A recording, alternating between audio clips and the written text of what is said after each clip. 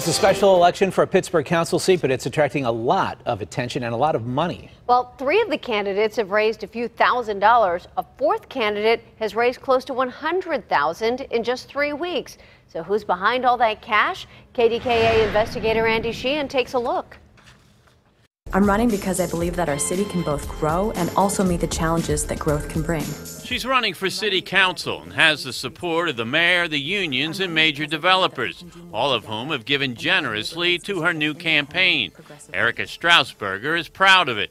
I think it shows that I have a diverse set of supporters, people who agree that I'm ready to be in this position, that I'm ready to be councilwoman. But one of her opponents, Sonia Finn, says all that cash raises warning signs.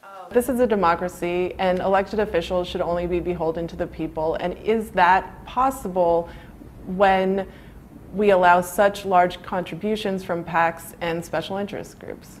In just 3 weeks, Strausberger raised $91,200, while Finn raised just $12,600, an amount comparable to the other 2 candidates in the race, Martin Healy and Rennick Remley.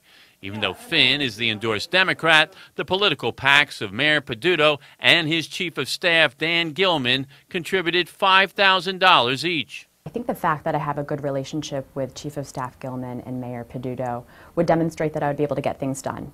I have a lot of fresh ideas. I have a lot of new ideas. Still, Finn questions why Strausberger got thousands from out-of-state labor unions and from developers like Walnut Capital, which is currently asking the city zoning board for a variance to expand its Bakery Square project.